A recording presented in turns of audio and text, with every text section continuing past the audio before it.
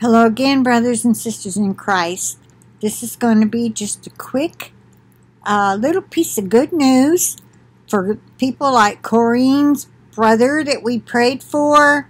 She had requested prayer for her brother who was about to be evicted from being out of work for, I don't know how long it was. But anyway, I am not sure if this is going to pertain to people who are out of work for other reasons, such as he sprained his ankle and couldn't walk on it. So he's been out of work 3 weeks. I mean, I don't know what reason he's been out of work. If it's COVID-19 related, for sure, this pertains to them.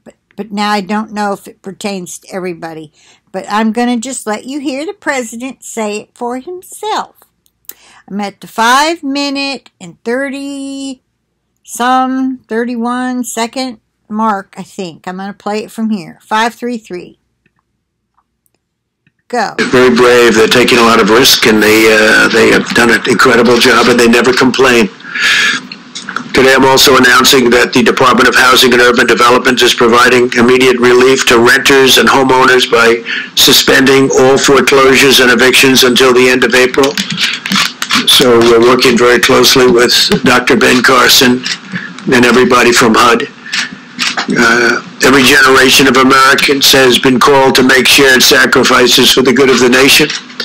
In World War II, young people in their teenage years volunteered to fight. They wanted to fight so badly because they love our country. Workers refused to go home and slept on factory floors to keep assembly lines running. And, you know, the numbers of ships that they built during World War II to this day. Okay, I think he's moved on to something else there.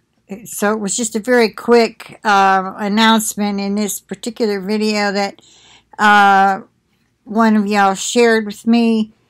Of